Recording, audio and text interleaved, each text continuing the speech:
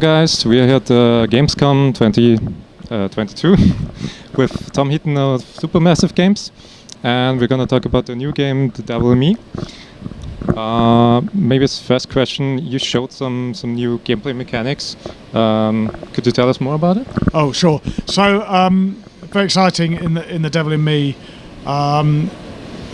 which is the season 1 finale, and because it's the season 1 finale, we always introduce new mechanics. Actually, every time we do a new installment of a Dark Pictures game, but this one there's quite a lot of changes, and they fall into 3 types. The first is we've looked at adding more for the player to do and more player agency when they're exploring. So we've always had these environments that you can explore. They're creepy, they look beautiful, they're moodily lit, but now players can jump over things, climb things, they can kind of crawl under things like maybe a collapsed ceiling or something like that. They can crouch, they can squeeze through gaps to find hidden bits of the level.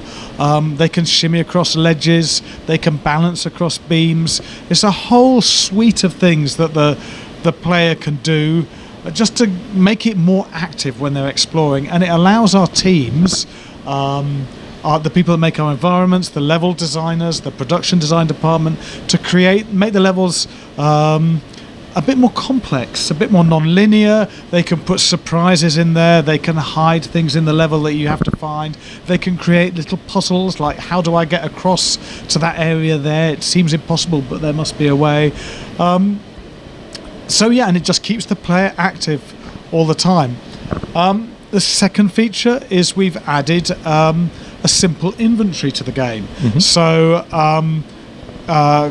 players and characters can get tools that they can find in the world, or items that they can find, and each of the characters that you play, they're all part of a film crew, so they have equipment related to their role in the film crew. So Mark, he's the cameraman, he's got this camera, he can take pictures, gather evidence of the things they're witnessing.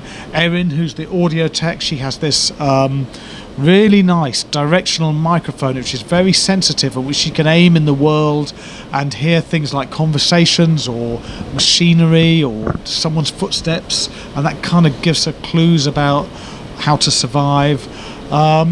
So yeah, they've got a bunch of tools, and those tools, they can lose them, they can upgrade them. Not all of them, but some of them can be upgraded, some of them can be broken. They plug into the branching nature of our games as well. At key points, if you've got a certain tool, then the story will go one way, but if you haven't, it'll go another way. And then finally, we've added a bunch of puzzles to the game. So things to make the player think. It's things like keypads that require a code to progress, and you have to go and find that code or work out what it could be.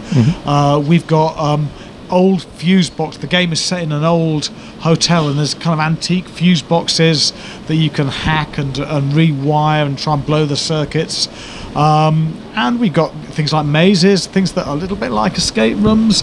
So it's a really quite a large amount of new features. At the same time,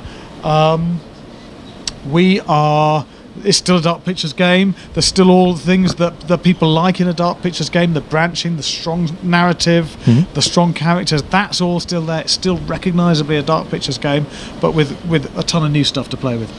So since the games come out so fast, how do you manage to keep up with player feedback between the games? Sure, yeah, so we're always interested in player feedback. Every time we launch a game, we do a bit of a post-mortem. We look at all the reviews, and kind of build a big Excel spreadsheet of all the feedback and who said what, and how many people agree with them and things like that. We look at the fan feedback, things like Twitter and Reddit, and also fans just write to us with their feedback on the game. So that's awesome. We love that stuff. We're very proud of the community that we built. And we have discussions amongst ourselves, as a team. Of course, people have got ideas, and we work out which of that feedback we're going to bring into the game, and or what we're going to do with it. Sometimes we can get it into the next game. That we build games.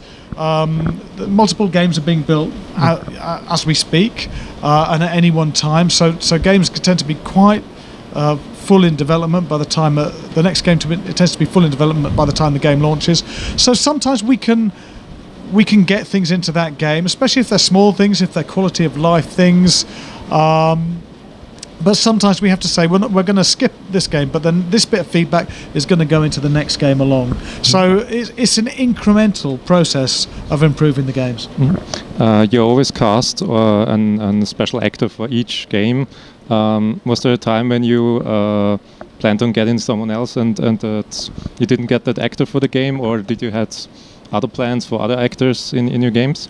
Certainly that has happened, but it actually didn't happen on The Devil in Me. We were really lucky, and partly because of COVID and the pandemic, which actually was very problematic for us, like for everyone else. But it did mean that lots of actors were available when we were looking to cast this game. We do our casting through a casting agent now. When Jessie Buckley came up, I was very keen for her to be in the game. She's a really great actress, Oscar nominated, BAFTA nominated, Olivia Award winner, and also we've seen her performances in TV and film. So she was perfect for the role of Kate, and lucky for us, she agreed to do it. It was fantastic. But yeah, the casting has been great on this one. We've put together a really great cast. Who really work well together, who can riff off each other. So yeah, it's really good. You draw a lot of inspiration from different horror sources. Is there one movie or TV show you would say that you could never imagine that you could adapt as a video game? Like it's impossible for you? Or no, I don't think there is any, because what we've built is a very flexible thing for telling horror stories. So we can kind of look at any horror story and work out how we would do that. I mean, we're always a bit loose with our influences, so we're not tied into it. But if you can do it in film and you can do it in TV, then we would be able to make a game that was in that same genre for definite. Since it's the season finale, do you got any special thing that you can hint on planned, or some branching between the games that you have to play every game in the Dark Pictures series to see or get? Or yeah, this is the season 1 finale. I can't say much about season 2 except that it's definitely coming and it's going to be really exciting, and we will continue all these gameplay improvements into the next season. We do put which possibly your listeners are aware of, we put kind of Easter eggs into each game that hint at other games, hint at games in the future, but also look backwards to games in the past. There isn't some secret unlockable that you can get if you collect all those, because that's very difficult to do technically. But yeah, we love the way that people look at those Easter eggs, and especially the ones for the future, and they try and work out what the games are, and they try and work out what does it mean. And sometimes they are incredibly accurate with that, and it's scary. And we think, how did they work that out from what little we've given them? And sometimes they are so off the mark, and we don't let on which is which. Since people loved Until Dawn and the new game, The Quarry, could you give us an inside look behind the scenes? What's the difference between working on games like that and Anthology, like the scale of the studio, how much time you got between each game? It's a very different thing, actually. I mean, in a way they're similar, because they're working in narrative and they're working in horror. But The Quarry, Until Dawn, that was a full studio effort, but it was quite a long time ago now. The Quarry was a completely separate team from the Dark Pictures, and there isn't a lot of crossover in the teams.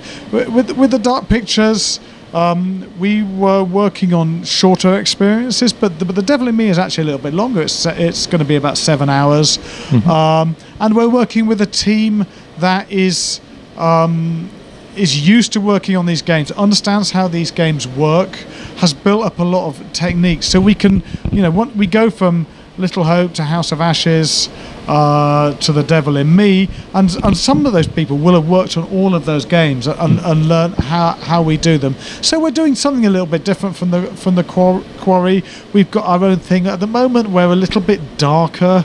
The stories are a little bit more serious, but we still have the fun moments and the light-hearted moments. As final question, is there one part you really want people to know about The Devil in Me? What makes it stand out to the other games? Well, I think the new features are important, and we've talked about those, and we hope people are excited about those.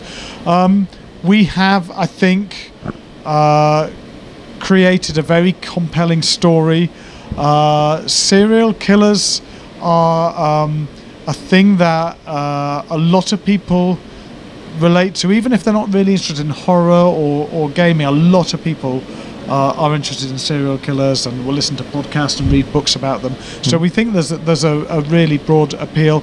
But yeah, I think we've created a really good story. The cast is great. The characters are great. Once again, you'll be the person as the player that's in ultimate control.